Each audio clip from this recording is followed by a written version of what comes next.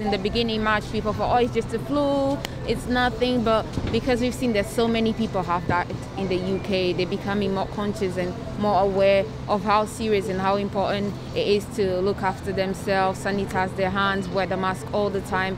Because in March, you'd see people getting in the bus, going to stores and not wearing the mask, not being careful enough, but now you literally you see everybody wearing a mask, which makes me very happy and makes me feel safe as well. I think the good thing about it, we know more about this disease first time round. I've seen a lot more bitterness second time round. People are not listening. Face masks.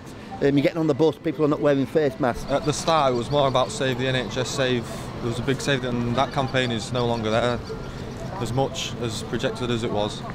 And I think that's changed, and we're not getting, I don't think they're getting the support that they need sometimes.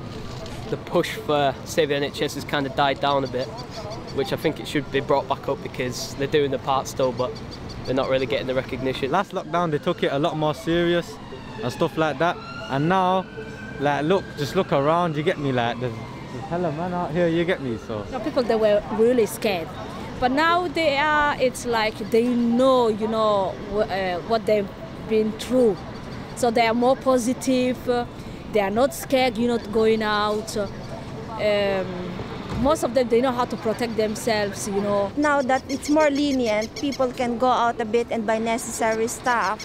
So the camaraderie and then the concern for one another is still there, but more or less they are more independent and they can buy things for themselves. But for the really vulnerable people, I feel that they are still well looked after by the community.